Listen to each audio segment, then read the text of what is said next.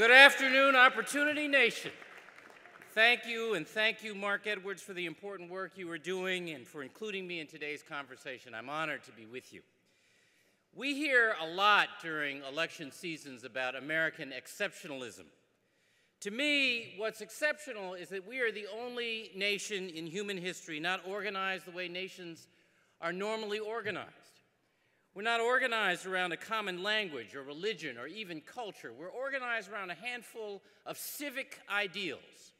And we've identified these ideals over time and through struggle as equality, opportunity, and fair play. For this, more than anything else, I submit, we are the envy of the world. Opportunity is central to the American dream. That notion that in this country you can imagine a better future for yourself and your family and then reach for it. It's the dream of pilgrims who came to the American wilderness in search of religious freedom, of immigrants who fled oppression in search of a chance to prosper and still do today, of your parents and grandparents who scraped and saved so you wouldn't have to struggle as hard as they did. It's my story too. I grew up on the south side of Chicago in the 50s and the 60s, most of that time on welfare. Who's here from Chicago? I lived with my mother and my sister and various other relatives who came and went in our grandparents' two-bedroom tenement. My mother, sister, and I shared one of those bedrooms and a set of bunk beds, so you go from the top bunk to the bottom bunk to the floor every third night on the floor. I went to big, broken, overcrowded, under-resourced, sometimes violent public schools. My guess is that the opportunity index for that neighborhood in those days was not that good. There were a lot of things we didn't have, but one thing we did have was a real sense of community, because those were days when every child was under the jurisdiction of every single adult on the block. So if you messed up down the street, in front of Ms. Jones's, she'd go right upside your head as if you were hers and then call home, right? So you got it 2 times. There was a lot of emphasis on individual responsibility and hard work, but those adults also wanted us to understand that a community is about seeing your stake in your neighbor's dreams and struggles, as well as your own. I was influenced by my grandfather's work ethic, my mother's determination to get her GED, get off welfare, and get a job, my grandmother's faith. I felt the high expectations of the old ladies in church and the teachers in our segregated schools.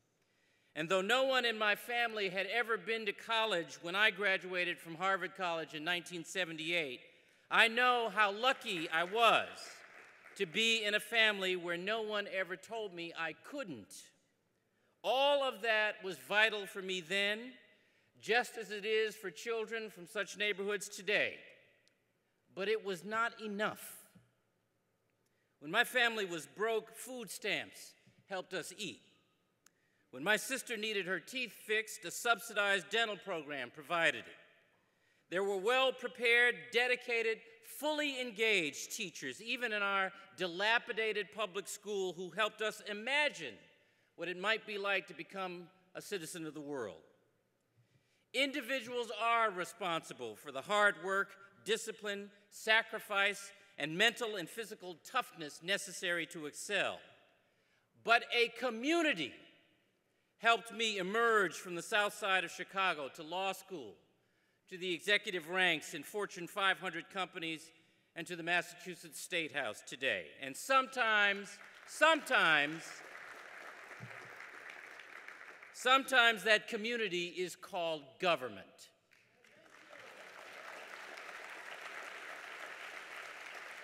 Now, I don't think that government can or should undertake to solve every problem in everybody's life, but it does have a role to play in helping people help themselves.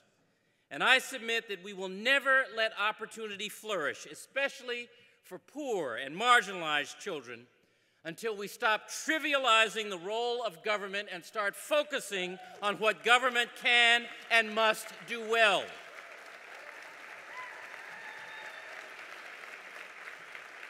Government, after all, is just the name we give to the things we choose to do together. This is actually not a new idea in America. Americans rarely leave anything that we believe is really important entirely to chance. When we decided that settling the West was important, we created land grant programs and built the Transcontinental Railroad. When we decided that educating our children was important, we developed public schools and universities. When we decided that liberty for all was important, I mean really important, we freed the slaves, gave women the right to vote, and sometimes even went to war.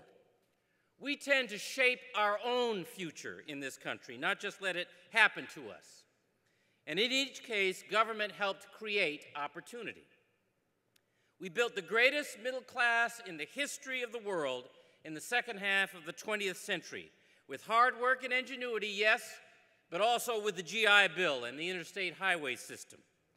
A generation of Americans have lifted themselves out of poverty with the help of Pell Grants and government institutions like the University of Michigan and Florida A&M or Roxbury Community College. My point is that a lot of current political rhetoric about government is self-defeating. It's hard to create more opportunity when many want to fundamentally undermine the tools that have successfully created opportunity in this country for centuries.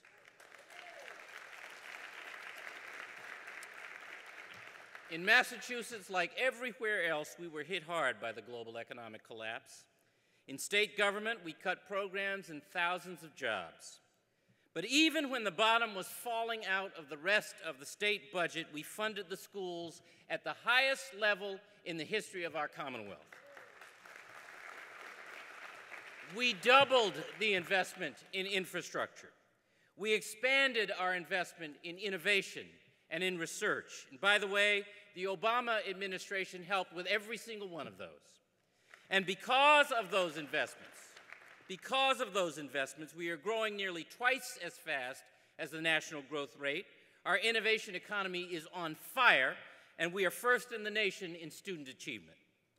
Why do this? Why do this during a recession? Because if you really believe in creating opportunity, you can't tell a second grader she has to sit out the second grade until the recession is over. You don't tell someone with a great idea for a new transformative company that those jobs can wait until the amorphous market feels like hiring again. It's silly to believe that government can do it all, but it's equally silly to limit the contribution government can make and has always made in building a stronger national, or in our case, statewide community. At the Democratic National Convention earlier this month, I told a story about the Orchard Gardens Elementary School in Boston. Thanks to an infusion of new ideas and tools and a little new money, this once chronically underperforming school is in the midst of a profound transformation. In less than a year, proficiency measures at Orchard Gardens improved 70%. Less than a year. The school has gone from one of the worst schools in the district to one of the best in our state.